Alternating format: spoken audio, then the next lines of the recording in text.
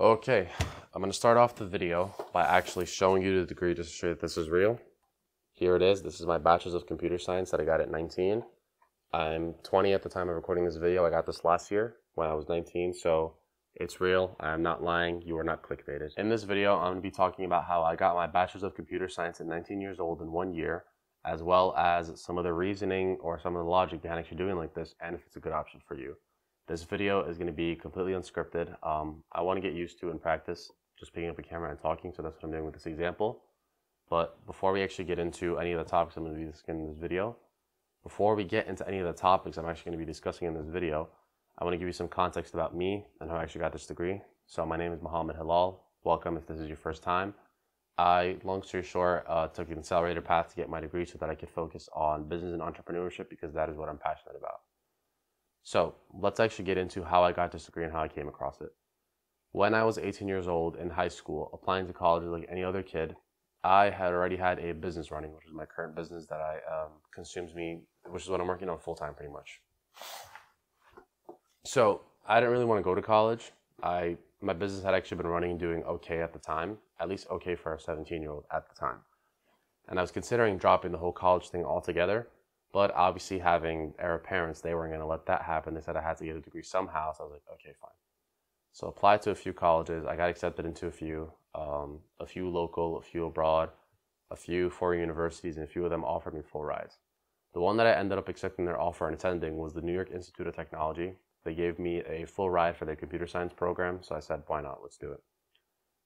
Long story short, from entering that place in my first day, I was right about everything that I thought college was going to be. I hated the whole experience, ranging from the education and the people teaching to the social life to the crowd and the students that I found there. If you are a student or someone that lives in America, you understand that you're going to be attending college or university for mainly one of two reasons. Number one, you are someone that values the social life and you want the college experience, as people say. And number two, you are someone that is there looking to get a degree or a certification that your future career path values or requires you to have. Those are the only two reasons. If you are someone that is looking to learn a new skill or pick up, a set skill or a career path that you're going to make money from, then you should know by now that in our current world, there are enough resources online for you to teach yourself anything. My entire business that pays for my living and my lifestyle right now, I learned everything for that online on my own. A combination of courses, YouTube videos, articles. You can teach yourself whatever you need. Only thing is that you're not going to give yourself the certifications you need. Like, for example, I wouldn't want a doctor that isn't certified, or I wouldn't want an engineer building the bridges that I go over that isn't certified. So that's why you go to college, to get that prestige and that respect. But even then, I would argue there are some people that have been passionate about these topics and taking part in it in their life since they were young for so long that they might be more qualified than the person with the piece of paper. But that's a different conversation. So after my first day experience in college, I needed to get out of there as soon as possible. I had a moment actually about 2 to 3 weeks into it where I realized if I have to keep putting up with this for another 4 years, there's no way I'm going to be able to complete this course. Like, I'm definitely going to be able to drop out. I'm definitely going to be dropping out, and there's no way I'm finishing this. So this was around the same time that I started researching different options to get your degree faster or in another way that was aside from having to attend college as a full-time student. Coincidentally, this was also the same time that I was visiting a friend that I hadn't seen in a while. Just to give you some context on this friend, he is someone that is very similar to me in the sense that right out of high school, he started working, he wanted to make money, he wasn't really concerned with the college lifestyle or getting a college degree, and at the time he was in the tech industry. So me knowing him, I figured, okay, he took a course online or he entered a boot camp. He learned what he needed to learn to get his job, and that's how he's living his life. To my surprise, the second that I walk into his apartment, one of the first things that I see is this bachelor's degree hung up. And I looked at him awkwardly and I was like, when did you find 4 years of your life that I hadn't seen you in to get this degree? And he was like, oh no, bro, I got this in 6 months. My jaw dropped to the floor. He got a bachelor's of computer science, an accredited bachelor's of computer science in 6 months. It was as if God heard my prayers and sent me the answer right in that moment. So yeah, I asked him about it. He told me it was through this online university called Western Governors University. Long story short, Western Governors University is an online college that is self-paced. The way that it works is you're given the same curriculum that you would have been given over the 4 years of a normal university over a normal four-year university path. However, you take it at your own pace in the sense that you are given the material for each class separately.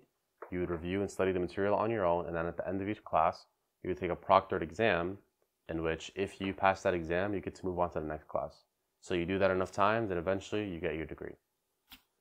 When I heard that, without hesitation, I applied the very next day. I got accepted. I started my course in February of 2022. I did it with a friend, actually. So we started in February of 2022. We finished in February of 2023, and by February of 2023, that degree came in the mail, which was my accredited Bachelor of Computer Science that I got at 19 years old.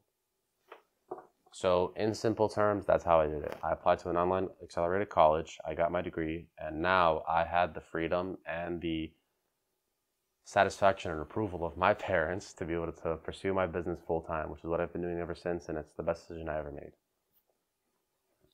Now, let's get into the topic that I actually wanted to occupy more of the time of this video for, which was number one, why I did something like this, and number two, if it's a good fit for you. So, me personally, I am someone that from a very young age kind of knew that I wanted to be in a leadership position. I've always known that I wanted to end up where I am right now. And that path was definitely not down the normal path. Not to, kind of sound cliche or anything like that, but I love business. I love entrepreneurship. I love being able to build things myself and create my own path. And so with that being said, the number one most important thing or important factor that I think I had before deciding to take the path that I took was having a plan. I didn't leave my full scholarship to a beautiful four-year university. Well, I say beautiful in the sense of, the exterior presentation of my school. I don't know about the inside though, that's subjective to everybody. So I didn't decide to leave a full ride to a four-year university without a plan. I had a plan from the very beginning. As a matter of fact, I was already enacting out my plan and building out my business before I even went to college or decided to make any different moves.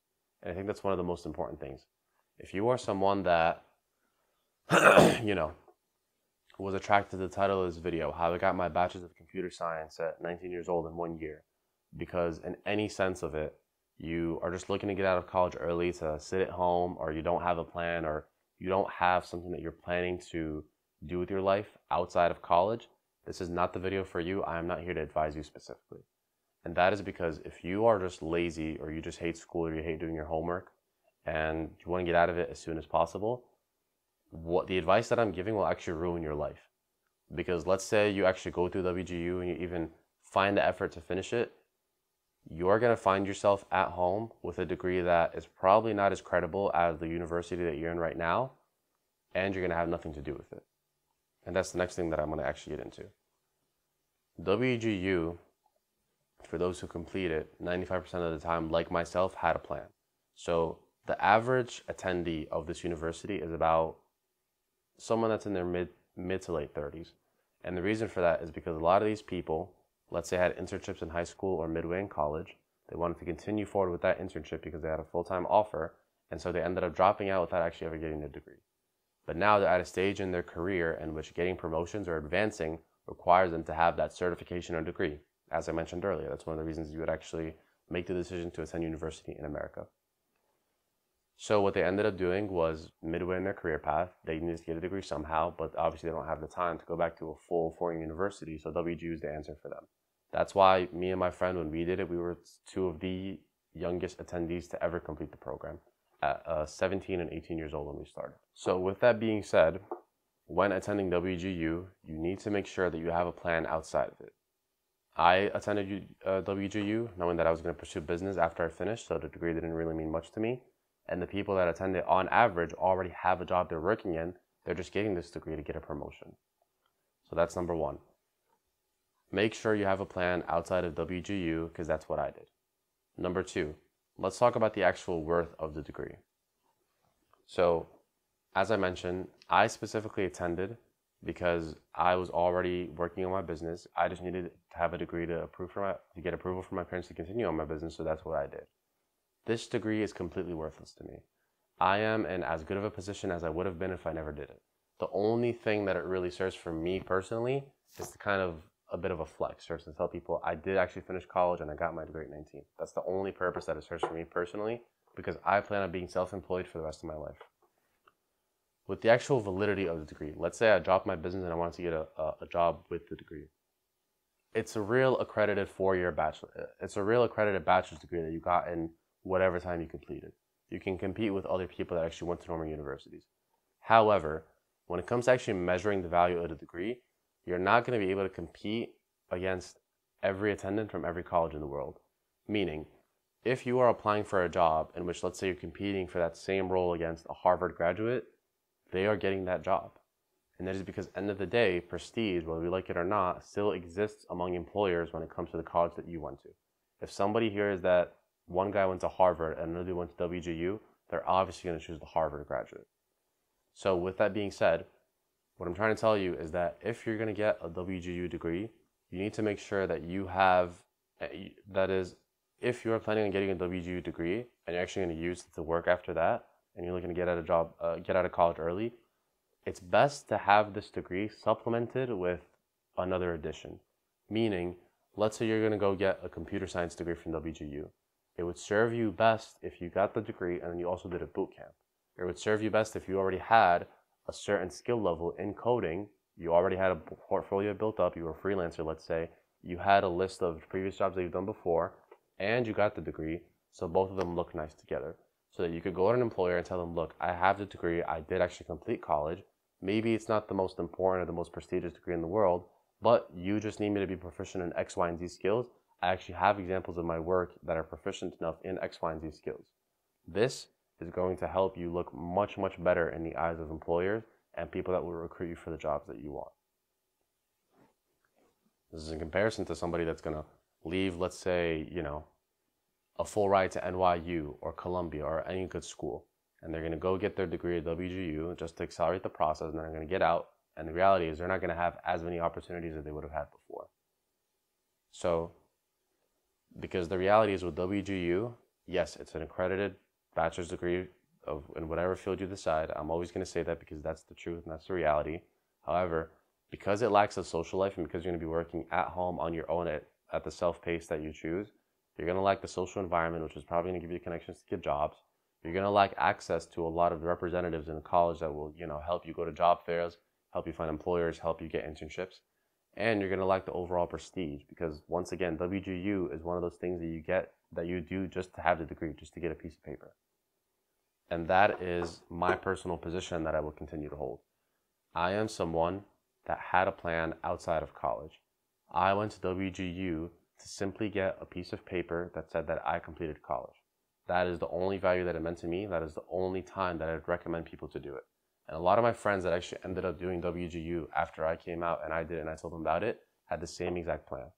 One of my friends actually is that the only friend that I know rather that's doing it right now that's planning on using his degree is doing it alongside a boot camp. So he's planning, in his current timeline, he's going to finish WGU within 8 months of doing it, within 8 months of starting rather. And on top of that, he already has a scheduled start date for a boot camp that he's going to use. Having his degree and his boot camp, he's almost guaranteed to get a job. And that's what I'd recommend for you to do if you're going to get a WGU degree and try to get a job with it. Just to recap, I got my bachelor's of computer science at 19 in 1 year because I already had my business running. I already had a plan going. And I just wanted to have a piece of paper that said I finished it. And for anybody that's looking to do it, I highly recommend that you observe with caution, make sure you check out your own situation, and plan accordingly when you move forward with something like this. That's it for now. I'll see you in the next one.